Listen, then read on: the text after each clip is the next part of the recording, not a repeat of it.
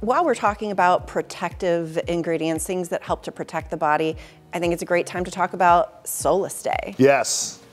So Solastay is really an ingredient that stands alone. There really is no other technology like it. And I was introduced to it many years ago by a gentleman named Craig Bonda, who at the time was working with a company called Solastay, who's responsible for developing a lot of very interesting functional ingredients in the industry. But Solastay supplies a lot of SPF technology to our industry. And we work with them, we purchase a lot of our ingredients for our sunscreens. And a brilliant guy, and he introduced me to the concept of photostability.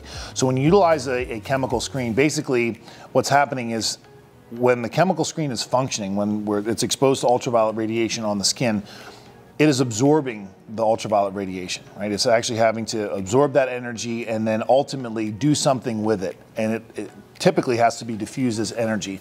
And the only place to go with that energy is typically into the skin. And that's where you see a lot of photosensitive reactions.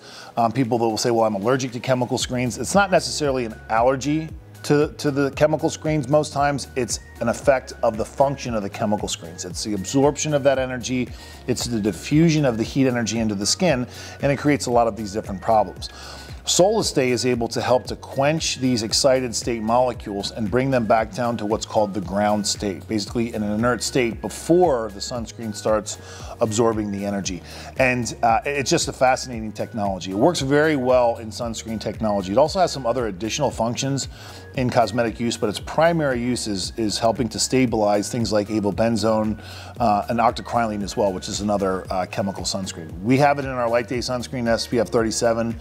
And it really makes a huge difference in the overall performance. It actually helps to boost the sunscreen number, the sunscreen efficacy overall with the addition. I mean, it's an incredible formulation. We've had it for a number of years on the market, and for sure makes a huge impact on just how well that product works for a lot of our clients.